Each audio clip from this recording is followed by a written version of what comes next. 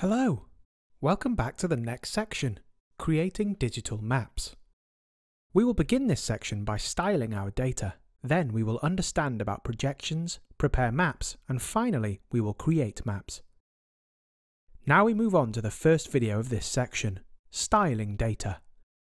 In this video, we will be styling raster and vector data. Let's start with a gentle introduction to the representation model in GIS. Not only do the data models of rasters and vectors differ, but also their representation models. As rendering in every decent GIS software is hardware accelerated, raster data are converted to textures, while vector data are tessellated in the rendering pipeline. Hence, raster values have to be mapped to 8-bit or 24-bit textures, images, while the capabilities of vector visualization depend on the implementation. The minimum capabilities are drawing icons as textures, regular shapes, connected lines, and polygons with user-defined fill and stroke colors. First, let's see our elevation model that we use in the second section.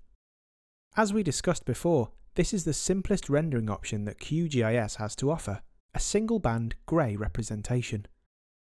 It simply clamps the raster values to a byte, 0 to 255, and renders the result as an 8-bit texture.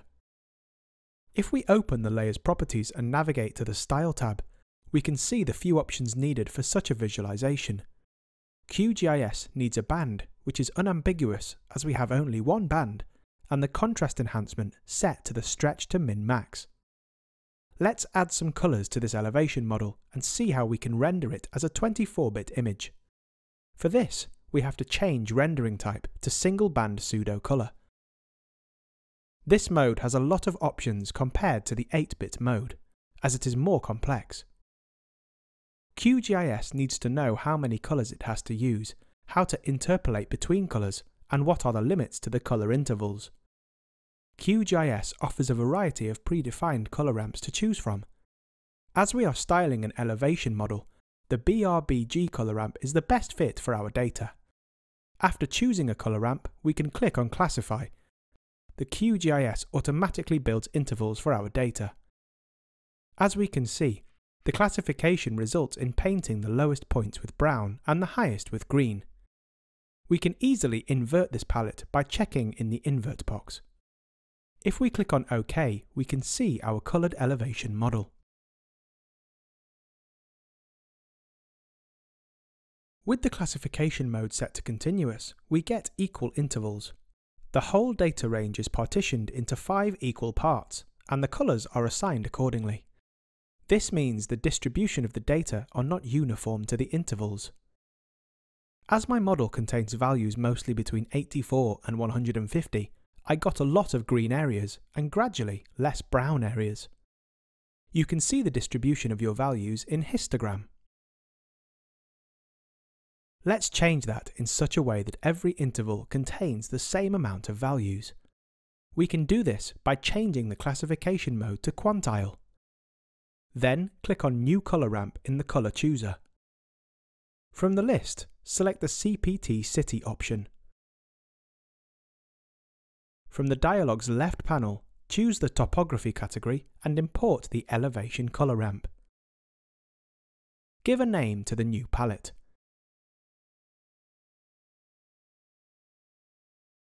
And then classify the data with this palette and the quantile mode and get a much more appealing result. If we apply the changes, we can see the colouring of our model changing in a more uniform way. As QGIS does not give an aesthetic colour palette for terrain visualization by default, we can import other palettes installed but not enabled. Let's move on to multi-band visualizations. A multi-band rendering mode needs to access 3 bands in the same raster. It does not matter if we have more or less bands, it just needs 1 band in each of the RGB channels. A very good candidate for multi-band visualization is our Landsat data. The easiest way to create a single raster from the bands is by creating a virtual raster. A virtual raster is a file that contains only references to the source rasters, therefore it is small, but only a few software can handle it. First, go to Raster, Miscellaneous, and select Build Virtual Raster, Catalog. Select every band from the downloaded Landsat imagery as input files. Specify a file name at a location you can easily access later. Add the VRT extension to the end of the file name manually. Now check Separate, as otherwise GDAL would try to merge the input rasters and create a single band output. This way it keeps the input rasters in different bands. Let us run the tool now.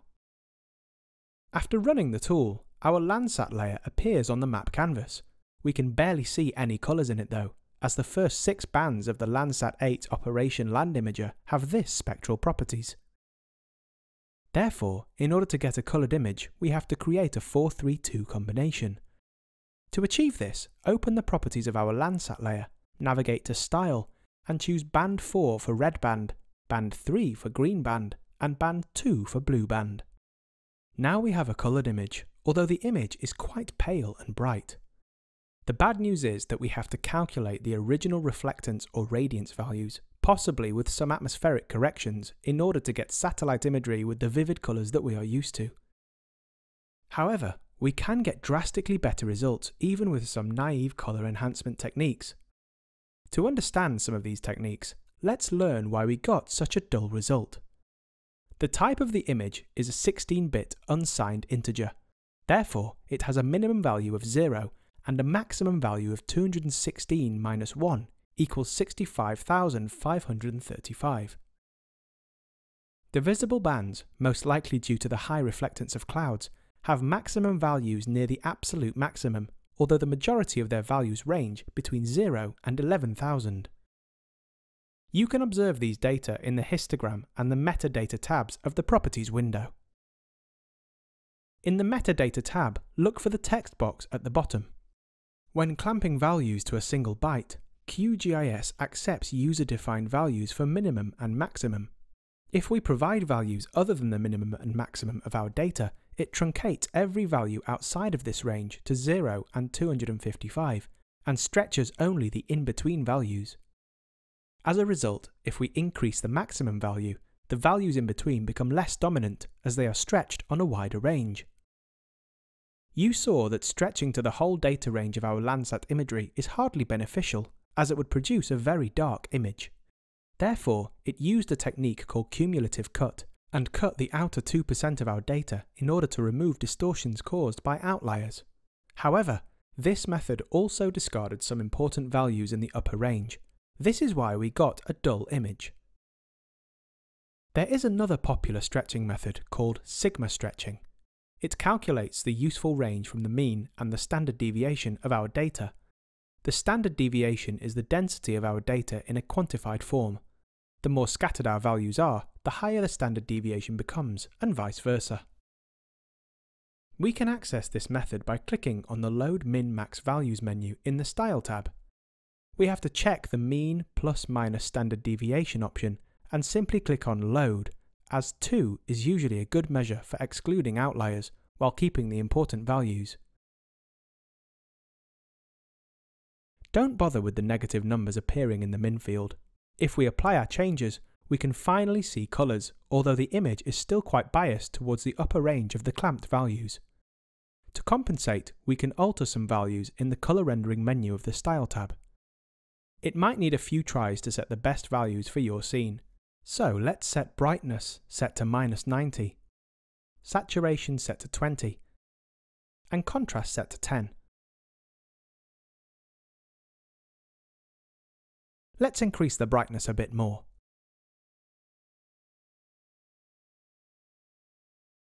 The resulting image is much more vivid, although it might be biased in one of the bands. My result, for example, has an unnatural reddish glow, which can be compensated by increasing the maximum value of the red band. Don't forget to try out other band combinations. These are called false colour images, which can show properties of the land cover otherwise invisible to our eyes. For example, the 5-4-3 combination emphasises vegetation, while the 5-6-4 combination emphasises waters. Unlike raster data, which can be styled by their individual raster values, vector data can be styled statically or by their attributes. Basic styling includes a simple style for a layer. For polygons, it is a simple fill with an outline, a simple line for lines, while for points, it is a scale-independent circle with an outline. If we open the Properties window of a vector layer and navigate to the Style tab, we can see the single symbol method applied to the layer. These are cascading styles starting in a parent class, which is predefined for the geometry type and is unchangeable. These styles are truly cascading, therefore if we change a global attribute, like the colour on any member, the whole structure conforms. A parent class can hold multiple children. By clicking on the first, and by default only, child, we can customize the attributes of the style. If we choose a different styling method, and it is a complex one, it will create its own parents and children, which can be parameterized individually. Let's do this. Here are adding the arrows to 3 different layers. By doing this, we can create more and more complex styles.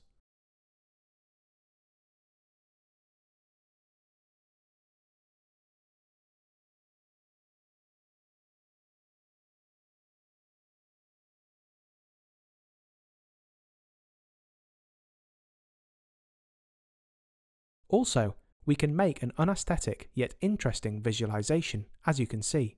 These simple styles are often used to show the existence of a feature or several features.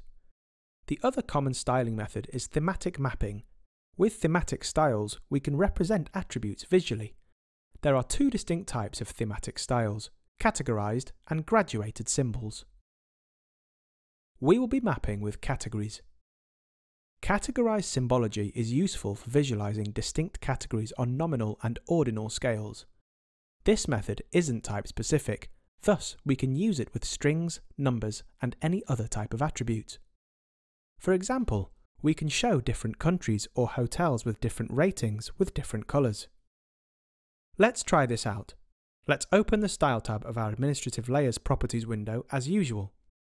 Choose Categorize Styling. Then choose the Name_1 column, as it contains the names of our administrative boundaries. Click on Classify to automatically assign random colors to distinct values.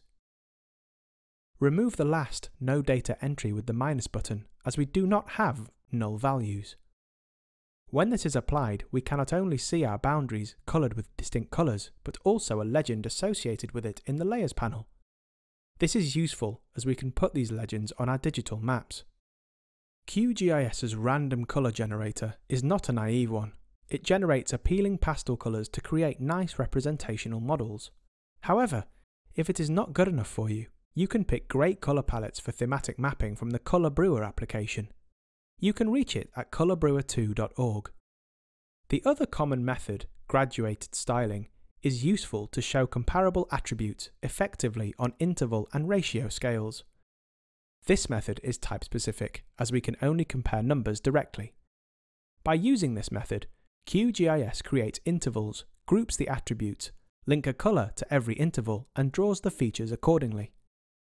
We can apply graduated symbology to every geometry type, although the most common use cases are using a color ramp for shading polygons and applying different icon sizes on points. First, let's apply a filter on our GeoNames layer or its extract to only show some of the settlements. With this query, we can filter only the seats of the administrative divisions. There is another very common type of vector symbology called dot density. It is created by scattering points in the polygons according to a numeric column and a ratio value. This is currently unavailable as a symbology type in QGIS, but it can be achieved with the Random Points Inside Polygons variable tool found in QGIS GeoRhythms vector creation tools.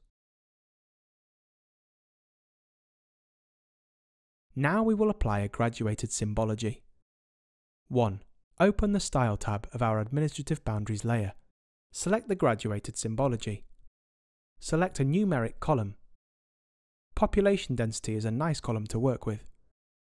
Select a color ramp. Here we have used YL0RBR. Select one of the familiar modes from styling rasters. Quantile works really well with population density. Click on Classify and apply the style. Now open the Style tab of our GeoNames layer and select the graduated Symbology and the population column. For the Symbology method, select Size, select a mode, and click on Classify. With population, equal interval is a good choice for creating initial intervals and modifying them to some more appealing ranges. Let's change the symbol size and then click on Classify. The custom ranges should always depend on the properties of the mapped data. For mapping settlements in Hungary excluding the capital city, we used intervals as per the previous result. That's all. Here we styled our data.